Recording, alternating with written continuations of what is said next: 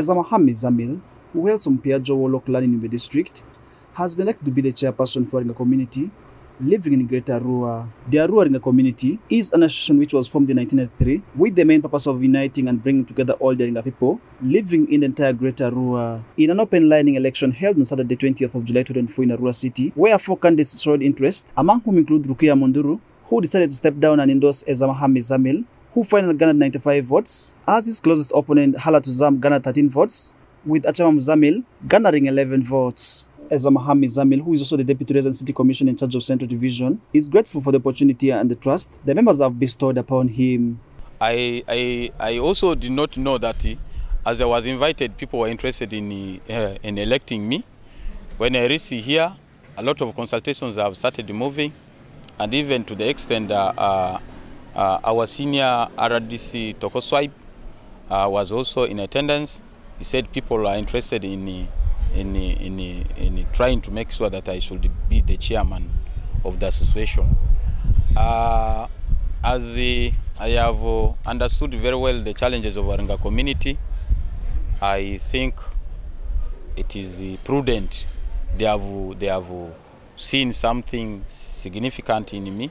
That's why they have decided to elect me. And if you see the number of the votes, it is really overwhelming. Meanwhile, Canon Isaac Anguyo, an elder and one of the founders of Aringa Arua community, which was founded in 1993, expressed numerous challenges they have faced in bringing the association to the current level it is to date. Yes, when we started the association in 1993, of course we had challenges, particularly in formulating legal papers.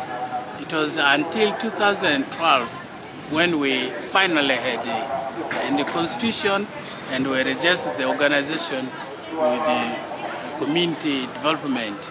Yeah, we have had challenges, particularly the membership is at times we don't have constant membership.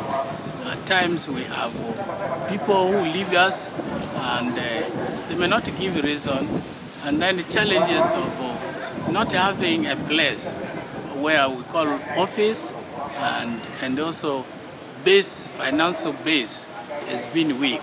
However, Councillor Haddad Salim, who is also the chairperson for the constitutional review of the Arua Aringa community, cautioned the members against politics of divisionism. ACHA is non-political.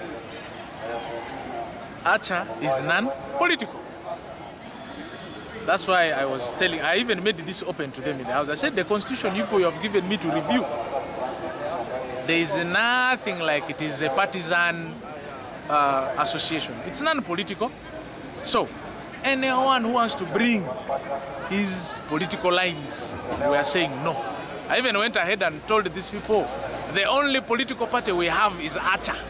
The group has witnessed an increase in terms of membership right from its establishment in 1993. Farish Majid, Osuta Yusuf, West Nile TV, Nalcast.